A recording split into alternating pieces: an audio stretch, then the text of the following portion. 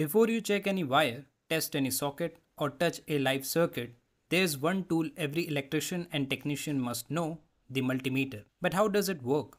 Where do the probes go? What settings should you choose? In this video, we will break down exactly how to use a digital multimeter step by step in a way that actually makes sense. Let's start from the beginning. A multimeter is a device that measures three main things: voltage, current, and resistance. Some models also test continuity, diodes, batteries, and even temperature. It's called multimeter because it combines multiple measuring tools into one. Now, before we start testing anything, we need to understand the parts of the multimeter. At the top, we have the digital display. This is where all your measurements appear. In the center, you will find the selector dial. This is the most important part. It allows you to choose what you are measuring, whether it's AC voltage, DC voltage, resistance, or something else. Then we have the probes, one red and one black. These are the two wires you will use to connect the multimeter to the circuit. And finally, the ports at the bottom. Let's start with something simple: measuring the voltage of a battery. Turn the dial to the section with a V and a straight line, that means DC voltage. Now insert the black probe into common and red into voltage ohm milliampere. Touch the red probe to the positive side of the battery and the black to the negative. If the battery is good, you will see a number close to its rated voltage. For example, a 9-volt battery should read around 8.5 to 9.1 volts.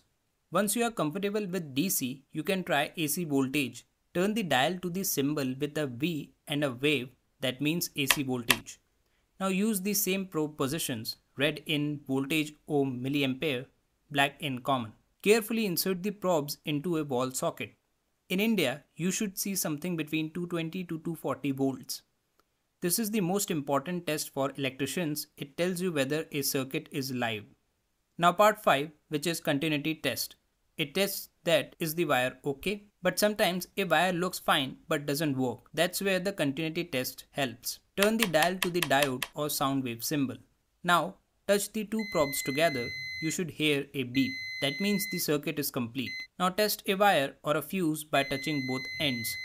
If it beeps, the path is complete. If it doesn't beep, the wire is broken inside. Part 6, measuring resistance in ohms. Closely related to continuity in resistance measured in ohms. This tells you how much the flow is being blocked. Turn the dial to the ohm symbol.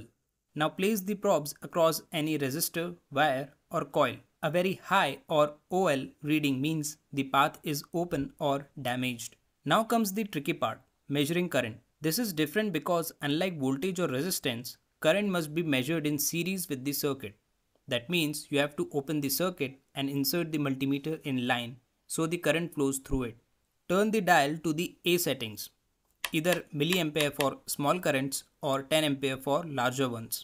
Make sure the red probe is in the correct port. For 10 ampere current, it must be in the 10 ampere socket. Current measurement is very useful, but be careful. Measuring current in the wrong way can damage your meter. Some multimeters also support diode testing. Turn the dial to the diode symbol. Now connect the red probe to the anode and the black to the cathode. If the diode is working, the meter will show a small voltage drop. Reverse the probes and it should show OL, meaning no current is flowing backward. This tells you the diode is functioning properly. So now you have seen how to measure voltage, test wires, check resistance, and even measure current. But before we end, remember these 5 safety tips. First, always check and set the dial before connecting the probes. Number 2, never touch the bare metal of the probes during testing. Third is, don't test resistance or continuity on a live circuit. Number 4, when unsure about voltage range, start from the highest. And the last one is, use the correct ports. Wrong port, wrong setting can damage your multimeter. Remember this: it's not just a meter, it's your electrical eye. If this video helped you understand the multimeter better, make sure to like it, share it with your friends, and subscribe for more practical electrical videos.